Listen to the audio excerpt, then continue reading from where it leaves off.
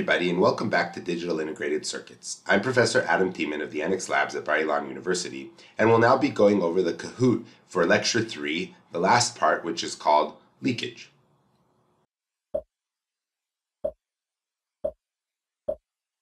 This short Kahoot will only have 4 questions. The first one is, which of the following suffers from subthreshold leakage in a CMOS inverter with Vn equals VDD? So this is our inverter over here. We have the input A and the output Q, and we have a PMOS pull up and an NMOS pull down. And which of the two is leaking when we have Vn equals VDD? Is it the NMOS, the PMOS, both transistors, or neither transistor? And I'm actually going to guess that it's the PMOS.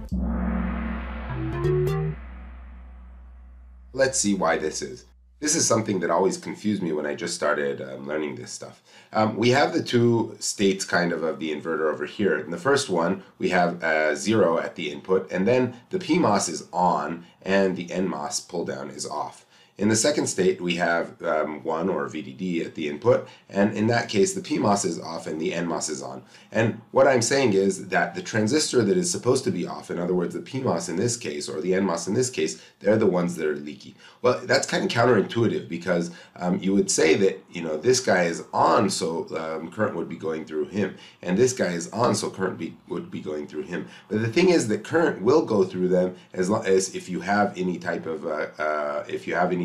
voltage swing over here, and the reason that there isn't is because the other one is off. So any leakage is going through here, and it becomes current that goes through here. Let me try to explain that. So here we have the VGS versus IDS curve, and you see that this curve is built like this. And if we look at, for example, the bottom state over here, we have a VGS which is equal to VDD. So if we look at this graph, we're way over here at VDD, and there we have a very high IDS. So you would say that there has to be a lot of current going through here. So why isn't there current going over there? Well, remember that we also have another graph that goes with this. In fact, this is kind of a 3-dimensional graph, but we only can really look at 2 dimensions. So that's why we just look at VGS versus IDS when we have VDS, which is as important as VGS in this case versus the ID. Okay, and if we take the graph for VDS over IDS that is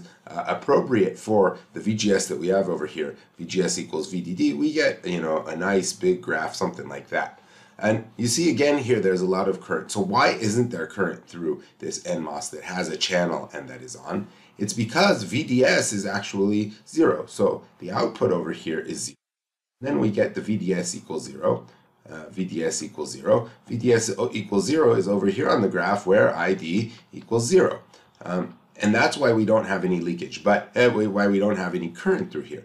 The minute that there will be some current, so any current that goes through here and leaks and brings this up to some sort of delta, it will move this graph over to here. We're now over here at delta, and all of a sudden we have plenty of current that pulls just directly and discharges that again. So actually that is on current, it's not leakage. The leakage is what can go through here and cause this small, change in voltage, and that will immediately be swept through the on transistor. So when we look at leakage, we always look at these off transistors. So or at least when I'm talking about subthreshold leakage or any leakage that goes from, the drain, the source to the drain, or the drain to the source to the drain. Okay, any leakage is through the off transistor. So back to our Kahoot. The answer is the PMOS, as we saw over there. Our second question. Which of the following leakages is not affected by the gate voltage? And is it subthreshold leakage, gate leakage, diode leakage, or JITL? Which one is not affected by the gate voltage? And the answer, of course, is going to be diode leakage. We use that question to just go and overview the different leakages we have in our transistor. So the main leakage that we discuss is subthreshold leakage. Okay, subthreshold leakage is leakage from the drain to the source. That's the same direction that our current really flows. And we can see that subthreshold leakage is proportional to VGS in the exponent, actually VGS minus VT. So it has an exponential dependence on 2 parameters, on VGS, which is, of course, the difference VGS, and a VT, which is a property of the transistor. So any change in VGS or in VT will cause an exponential change in the subthreshold leakage when we're at, when VGS is smaller than VT. Okay, so of course that has a dependence on the gate voltage, which was a question in the Kahoot. Dibble is kind of it's not complementary. It's in addition to subthreshold leakage. It depends how you look at it. It could be in one way saying that that drain voltage takes down the VT of the transistor, and therefore it exponentially causes threshold leakage to rise. It could also be considered a different type of a leakage, but as we can remember, Dibble, drain-induced barrier lowering, means that because we put some sort of a voltage over here, what we're doing is we're causing, the potential barrier over here to go lower and not be able to really close a short channel transistor enough. There are all kinds of ways to look at this. Maybe it makes the depletion region bigger, and so your channel gets smaller. There are different ways to kind of look at this type of thing depending on how it's most intuitive for you and you want to understand it. But in the end, it is exponentially dependent on VDS, and I didn't ask it in the question because the question is it dependent on gate voltage? And the answer is no, but it is maybe a part of subthreshold leakage, which is dependent on gate voltage. So I purposely didn't ask it about Dibble in the Kahoot. Gate leakage, of course, is the leakage that goes through, the gate dielectric, and that is something that is not in the direction that we actually are running our on current. It's something that goes against the transistor's kind of purpose, and this is obviously dependent on the gate to channel voltage swing, and so it is dependent on the gate voltage. Of course, it's also dependent on the thickness of the oxide, which causes the potential barrier to be really strong or kind of weaker. Okay, and the final one that we have over here is jitter, and jitter is actually because of the swing between the drain and the gate. So the gate, when it's off usually, and if the drain is on, we're going to have some sort of a VDG here, and if we have that, we're going to cause band-to-band tunneling and other things that are going to cause leakage that goes from the drain into the substrate, and that is again not the direction that usually the transistor is conducting current, but some sort of a leakage. And obviously, because of the G over here, it's dependent on the gate, as we asked before. I just also want to show you that if we usually take the VGS to IDS type of a graph, and let's say we'll do log IDS because it's often better to look at threshold. We have this area of the subthreshold swing. This is where we get this exponential dependence on VGS, and it never goes down to zero because this is a log, but actually if we start taking a negative VGS, what happens is you would think that this would continue down, but at some point it starts going up again, and this is really due to jitter.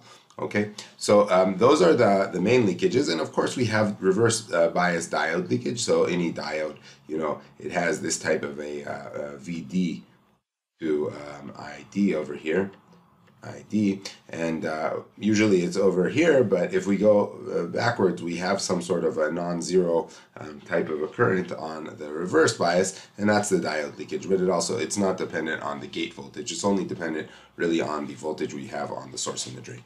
So going back to our Kahoot again, subthreshold leakage is obviously dependent on the gate voltage. It's exponentially dependent on VGS.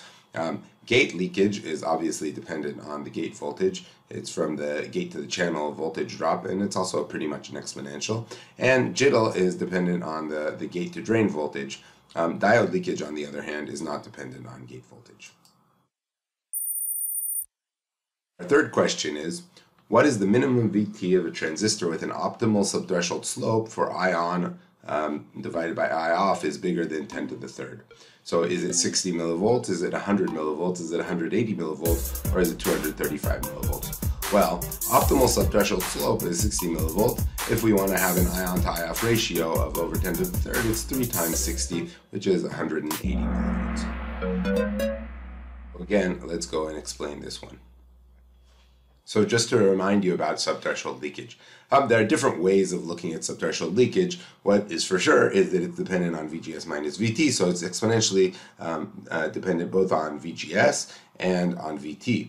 And actually another way we tend to look at this a lot is this capacitive voltage divider. So we have the gate voltage over here, and we have the surface potential or the surface voltage or the channel voltage, over here. And what a transistor is supposed to do is you're supposed to put some sort of a voltage on the gate. That's your control kind of electrode. You're supposed to control what's over here, and it's supposed to have some sort of transfer function that's going to control the surface potential. And optimally, really, this would be a complete, one-to-one type of thing. Whatever we would do here would cause a direct change on the channel, on the surface voltage. However, what happens is we have these other parasitic, I would call them, capacitances, which we can call them C depletion, but it's like, for example, the capacitance to the bulk, capacitance to the drain, capacitance to the source, and all kinds of other types of parasitic capacitances over here. And they're trying to keep the surface potential at the same voltage or pull against it. And therefore, we don't have this perfect kind of control over the channel voltage, and that is what causes our lack of perfect control over here. And we can show that the change of the surface potential due to changes in the gate voltage, which we want to be perfect, it's actually not. It depends on the voltage, the capacitive divider between the C aux and the C depletion. So we call that N. So that's 1 over N is the change over here. And if we were in a perfect world, this would not exist, and N would be equal to 1.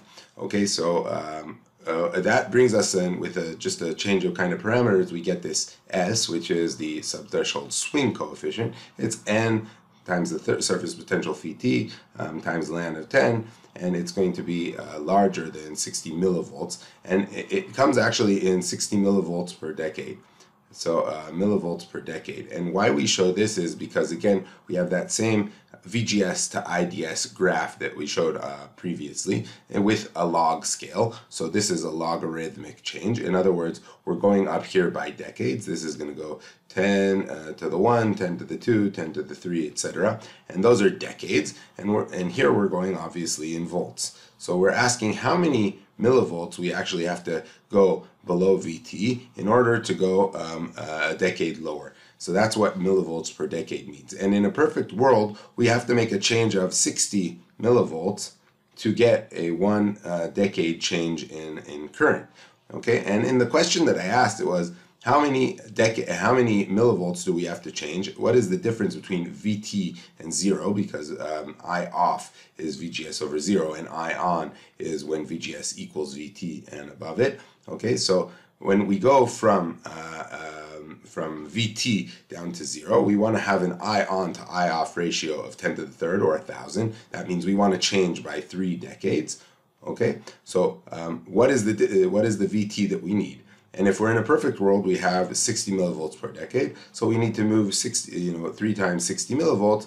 Then we need a VT of at least 180 millivolts in order to change our I on to I off by 3 decades. Okay, or to get a 1,000 ratio between our on current and our off current. However, unfortunately, most planar transistors are actually closer to 100 millivolts per decade. So our minimum VT for a 10 to the third ratio would be actually at 300 millivolts. And in fact, maybe we want more than that, and we'll actually use higher ratios, depending if it's a high threshold voltage transistor, a low threshold voltage transistor, or a standard voltage transistor. And this is something that is really provided with your PDK, and it's designed for each technology and so forth separately.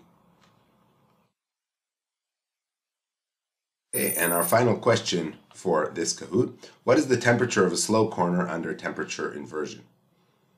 So is it 0 degrees Celsius, 25 degrees Celsius, 125 degrees Celsius, or really it's kind of hard to know? Well, we're talking about temperature inversion, okay? And in temperature inversion, actually a slow corner is going to be at 0 degrees Celsius.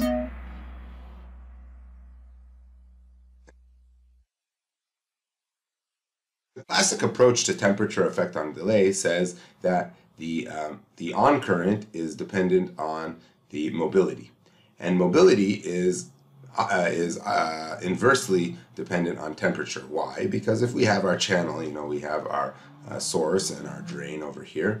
And what we have is a whole bunch of atoms that are inside our lattice. And these atoms, they have some sort of energy which causes them motion. They move around. And the higher energy they have, the higher movement they're going to make. And we want to take an electron, and make it move from one side to the other. And we want it to have what we call ballistic kind of path. In other words, it just goes straight through. But because these atoms are moving around, then the electron will actually bounce off them. And the more it bounces, the longer the path is, and the longer it takes to go. That's basically our mobility. If we had a ballistic path, the mobility would be constant and would just be dependent on the length between the source and the drain.